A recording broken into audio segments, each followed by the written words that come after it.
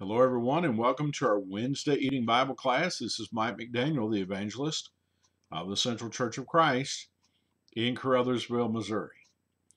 Now, we have just ended a wonderful gospel meeting on facing the future. I enjoyed it and was encouraged so much by the splendid lessons that we heard.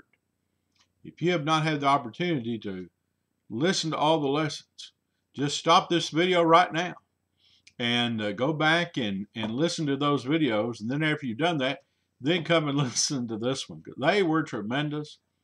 We closed out last night with Brother Clark's great lesson. And we are embedding that video along with this one in our midweek newsletter this week. We sent out the other links earlier in the week. And we'll probably have those links again in the newsletter today. So be sure and listen to every lesson in this gospel meeting, and you will be glad that you did. Now, last Wednesday, I spoke on the greatness of John 3:16. You may not remember that, but I did. And today, I want to show you how John 3:16 is a refuter of religious error. Can it really be that John 3:16 is a refuter of error? I know that must sound strange in the ears of a lot of people. It goes against the grain of what some people have imagined John 3:16 to do and to be.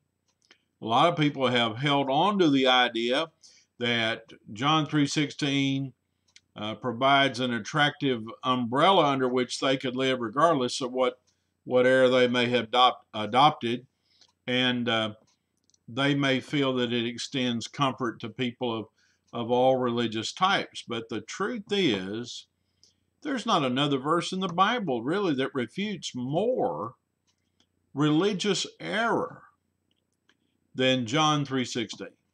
Of course, the Apostle John wrote this passage. He wrote it from a heart of love. He wrote it in regard to the God of love, and yet he refuted so much error in it. For God. Now here's a refutation of atheism, humanism, and agnosticism, because this verse reveals God. Atheism denies God and the inspiration of the Bible and seeks to undermine our faith in God. And in the same fashion, humanism says man is in a cold, friendless world, and we don't have a creator. And if God was marked out of John 3:16, there would not be present the great love of God or the Savior to save us or redemption being available. But if John 3:16 is so, then the atheist and the humanist ought to think upon the words of the psalmist in Psalm 14:1. The fool has said in his heart, there is no God. John 3:16 strikes at atheism and at humanism. Here we see that we do have a God. There is a God. He is our creator. He is our provider. And he is our Redeemer. For God also refutes agnosticism. Agnosticism is a philosophy that claims that nothing can be known. For example, the agnostic would claim that he could know that this or that woman is his mother. Well, it's silly, isn't it? But he would say he could only believe that the evidence pointed to more than one option than to the others. The logical end of that thinking drives one to conclude, I don't know that God exists. I don't know that the Bible is God's word. I don't know that baptism is for the remission of sins and that's required to salvation. In fact, I don't even know that I do not know those things. In John 8:32, Jesus said, and ye shall know the truth, and the truth shall make you free. And in 1 John 5:13, John said, these things have I written unto you that believe on the name of the Son of God, that ye may know that ye have eternal life, and that ye may believe on the name of the Son of God. If we cannot know with certainty anything, then John was just flat out wrong when he said that they could know, his readers could know that they possessed eternal life. John 3:16 reveals God, and therefore it refutes agnosticism, humanism, and atheism.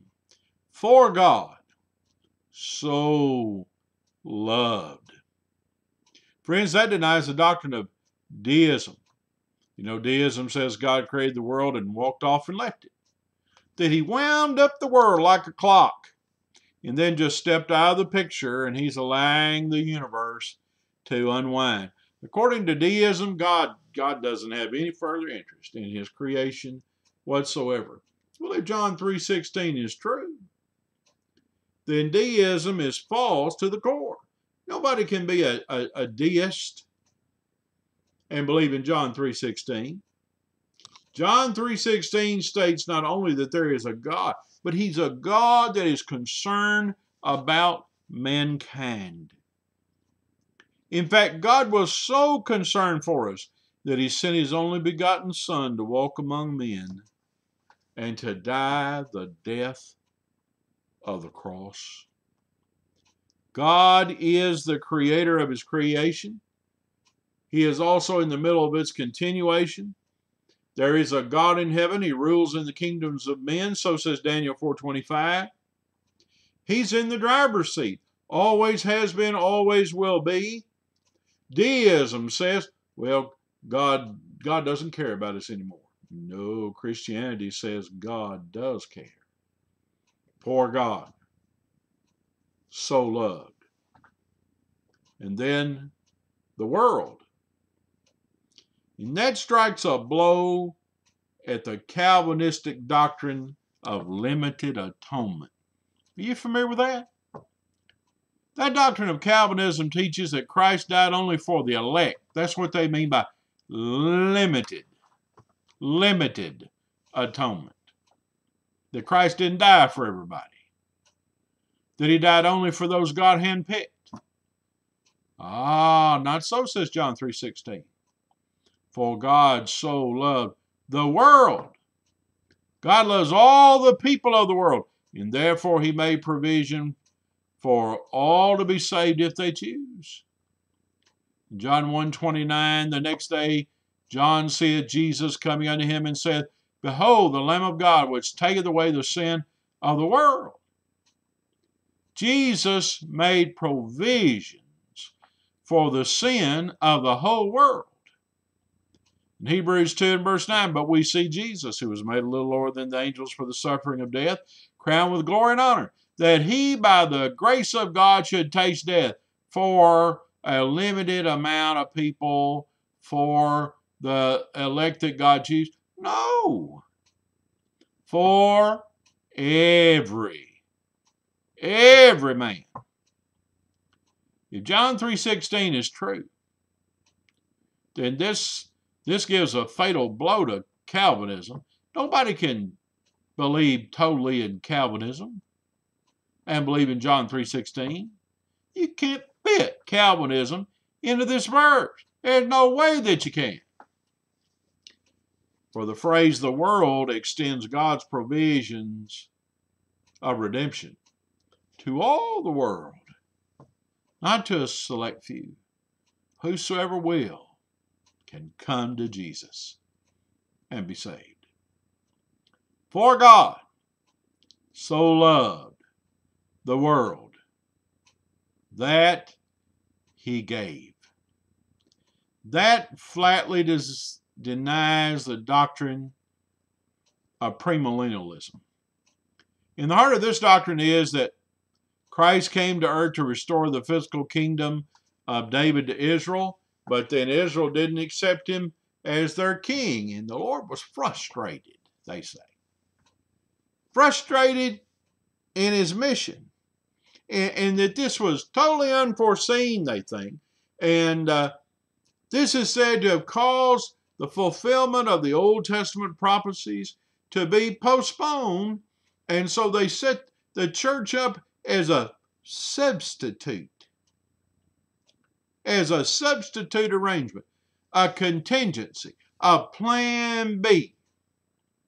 A plan B. Until Christ comes again the second time. And then in his second coming, they say, Christ will then set up his kingdom and reign on David's throne in earthly Jerusalem for a literal 1,000 years. Friends, we need to realize that the doctrine of premillennialism is not just harmless speculation about supposed unfulfilled prophecy. It's unbelief. Rank unbelief. This theory changes the mission of Christ to the world and makes the death of Christ an accident, and the church a plan B. Why did my Savior come to earth? And to the humble go. Well, in 1 Peter chapter 1 and verse 15, this is a faithful saying and worthy of all acceptation that Christ Jesus came into the world to save sinners, of whom I am chief, Paul said. In 1 John 4 and verse 14, we have seen and do testify that the Father sent the Son to be the Savior of the world. Now, did Jesus come to set up some material kingdom? Or did Jesus come to be the Savior of the world and to die for the sins of the world? To say that Jesus formed the purpose of dying for men after opposition to him by the Jews is just a futile attempt to evade the plain statements of the Scriptures. John 3:16 says, "For God so loved the world that he gave his only begotten Son." God sent Jesus that he might give him up, that he might die for the sins of man. He did not send his only begotten Son to build an earthly kingdom. Jesus came to die.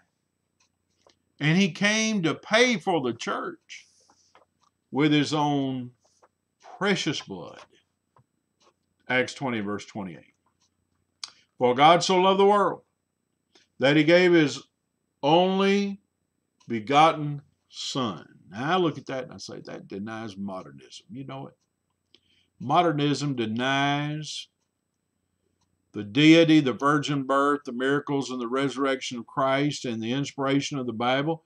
But John 3:16 asserts the virgin birth in that phrase, only begotten Son. Not only that, it also denies Judaism too. Judaism denies that Jesus of Nazareth is the long-awaited Messiah, but John 3:16 asserts that Jesus is the Messiah. If John 3:16 is so, and it is, and Jesus is God's only begotten Son, then modernism and Judaism are both false to the core. And I might add to that, this phrase, only begotten Son, also refutes oneness Pentecostalism. Oneness Pentecostalism denies more than one personality in the Godhead. That doctrine contends for Jesus only as constituting the entire Godhead, but John 3:16 demonstrates God and Christ as two distinct personalities, both partaking of the nature of God, of the divine nature. In John 3:16, you got the sender and you got the sent, right?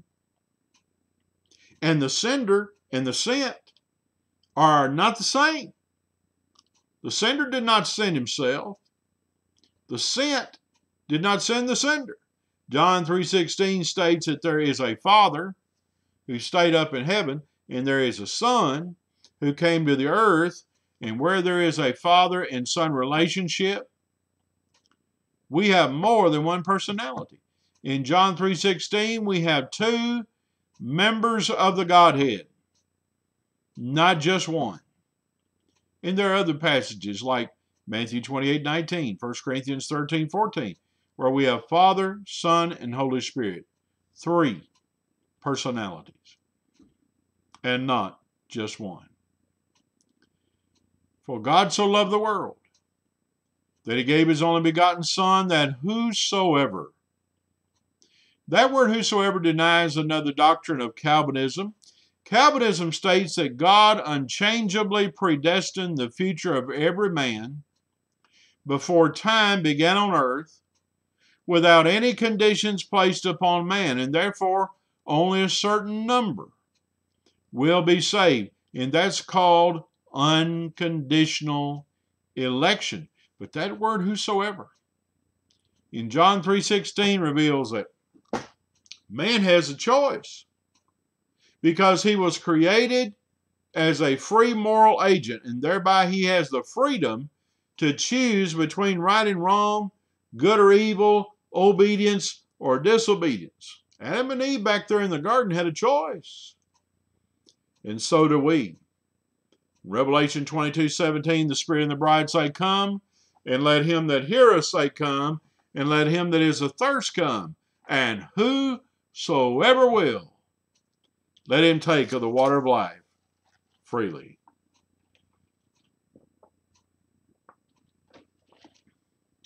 For God so loved the world that he gave his only begotten Son, that whosoever believeth in him. That denies the doctrine of universalism, doesn't it? Universalism teaches that everybody's going to be saved and that nobody will be lost. And it contends that all will be saved with or without saving faith.